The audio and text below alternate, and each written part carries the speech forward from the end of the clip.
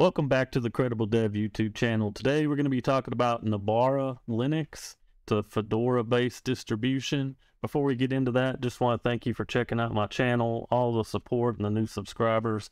I really do appreciate it. Don't want to waste any of your time, so let's go ahead and jump into it. So like I said, we're going to be talking about Nobara. And if you've followed me for a bit of time, you probably realize that I'm a really big Manjaro fan. That was one of the distributions I've spent most of my time on. I've used basically all of them over the course of time since I was a kid, but Manjaro was the one that I always kept gravitating back towards too. And mainly that was just because Manjaro tended to work for me. I got all the latest packages.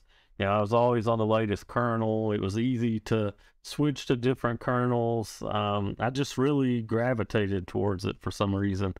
But then when Fedora 37 came out, I saw a lot of people talking about it and that they were really enjoying Fedora. And Fedora's been around for a long time.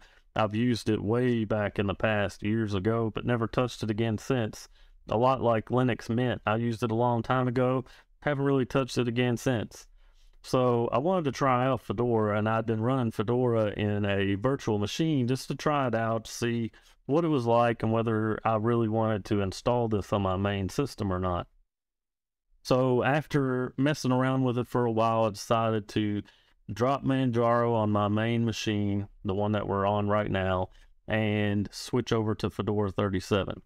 Things were great until I went to go make a YouTube video, and my sound was all like clipping and skipping and staticky for some reason.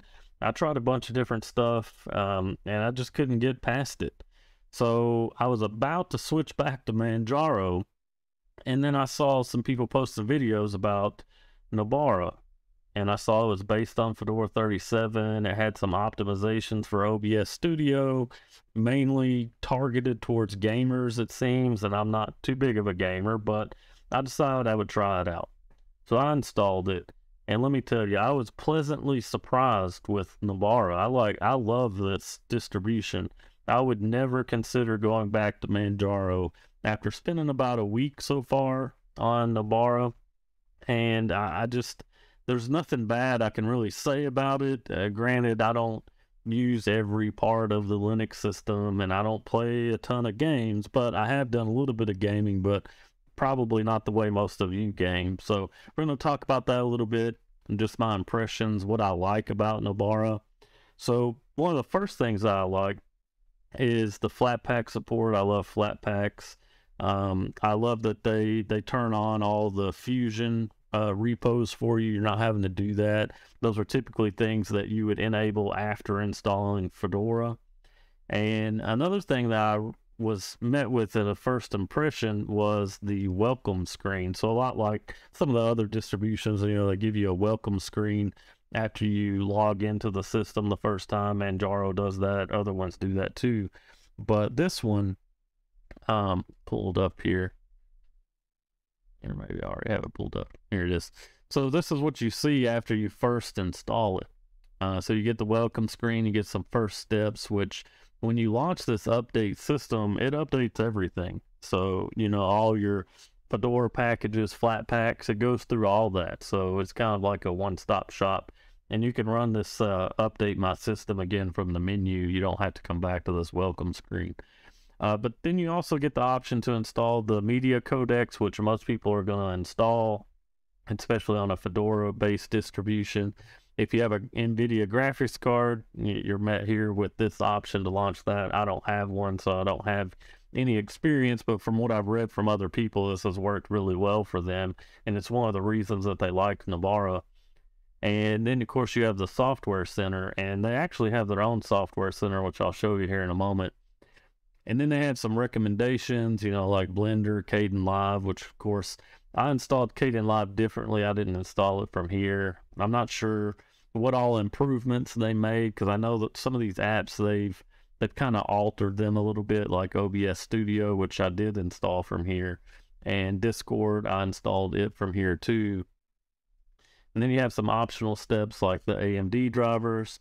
and this the drivers for the Xbox One and Xbox Series controllers, which I did install, and then of course the Proton packages, which I did install some of those as well. However, I haven't really tried them out because again, I'm not a big gamer, but that's there for you. And the guy who develops this Glorious Egg Roll, he's actually a developer for Red Hat, and he works on Wine and Proton and other projects. So he's really invested in this ecosystem. So I really don't feel like this distribution is going to disappear. I feel like it does bring something unique because of the type of developer he is and how invested he is in this community and what he's trying to do here with this distribution. And of course, you got the look and feel where you can easily change stuff like your login manager and your theme layout, etc. And there's some troubleshooting information that take you to various web pages. And they have a Discord server, and they have a subreddit here that they're linked to as well. And then, of course, you can contribute to their Patreon and other areas as well. So this welcome screen, I really liked it. It really made things easy to get set up with. So I mentioned that package manager. So if we go to the menu here, we can pull up this Nobara package manager. And in this package manager, you can install packages from the Fedora repos and from the Fusion repos, and then Flatpaks. I tried messing around with this. Maybe I'm just not doing it right, but if you typed something in here, I would have expected that you were able to install. So I'm not sure what exactly you're supposed to do here. Maybe I'm just dumb. So I just installed the Flatpaks that I wanted to install from the command line like I normally would. It was no big deal. But that's there. So this is pretty cool, you know, what you can do is I haven't used the actual Gnome software center since I've used this. It's there, you could use it, but I haven't had to. I've done everything I need to do from here in the Nobara one, which is really nice. And one of the other things that I noticed is that the system seems snappier. And I tell you, I hate Gnome. I've never liked it. I always go to KDE or XFCE or something like that. I've even used the i3 window manager, anything but GNOME. But since being on Nobara, they have a few different versions. There's a KDE version, and there's a vanilla GNOME version, and then there's their spin on GNOME with their tweaks and changes, which is what you're looking at here with the arc menu and the dash to panel and stuff like that, which is already there by default. And I'm not a big customizer. I don't like to spend a ton of time customizing my distribution. I just don't. I know a lot of people do, and I know that's what a lot of people like Linux for, is all the customization. I might make a few tweaks here and there, but overall I don't change much, and I don't want to spend time doing it. And with Nobara, I never felt the urge to really change a whole lot. So this is pretty much the way that it comes, is the way that you're looking at it right now.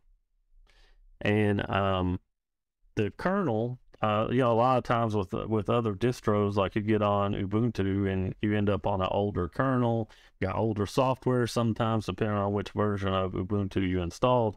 But you can see that just the other day, I got the update to the 6.2 kernel, which was great, because I like to stay, you know, up to date. I don't want to be running on old stuff, which is why I liked Manjaro so much. But, you know, Fedora 37 and Nobara kind of feed that need for me, plus give me stability. I always had issues with dual monitors on Manjaro from time to time. I haven't experienced any of those issues since being on Nobara, and I like it. I can't explain to you how much that I really enjoy this distribution out of all of them. If you haven't tried it yet, you really should. Now, as far as gaming goes, like I said, I'm not a big gamer, but my kids, they have Xbox Ultimate, the Game Pass thing, and you can do the cloud gaming. So I've been using the cloud gaming to play a few games, and you can install the Flatpak for this package, this Xbox Cloud Gaming package. And when you run this, the first thing you need to do is if you have a controller, from what I found, I'm using the Xbox wireless controller, you need to connect that first, which you can install those packages from that Nobara welcome screen. You install those packages and then get your wireless controller connected through Bluetooth first. which was very easy to do. Just don't turn the controller on, just hit the sync button and it'll show up in your Bluetooth menu and you can connect it. If you don't connect the controller first, then once you launch this cloud gaming app, it won't be recognized. So you have to close out of the cloud gaming app, connect your controller, and then open the cloud gaming app back up. That was just one odd thing that I found with it. I'm not sure why it works that way. Another thing with this particular app is that it doesn't keep your screen from going to sleep. So I installed the caffeine Gnome extension and then set it to trigger caffeine to be enabled whenever this cloud gaming app is running. Otherwise, my screen kept going to sleep and I'd have to keep moving the mouse to keep the screen awake. But this is the only gaming that I've done on it so far is through this, which doesn't really probably take advantage of a lot of the things that Nobara has to offer and the tweaks that they made, but still, nonetheless, connecting my Xbox controller was super easy. Getting this app installed from Flatpak was easy. Just everything's been easy so far. All my apps, OBS, Kden Live, VS Code, Microsoft Edge, my ExpressVPN, just everything has been very easy on this distribution. I've had 0 issues so far. So if you've tried out Nobara, let me know down in the comments how you felt about it. If there's another distribution you think I should try out. I don't really do distro reviews, but I just felt like I need to tell you guys about this because I've had such a great experience with it. And I know a lot of you might be on Manjaro or other distributions looking for something different, and Nobara is definitely that. So I appreciate your time. Thanks for checking out this video. If you like this content, my channel, be sure to hit that like button and consider subscribing. Everybody have a great day, and I'll see you next time.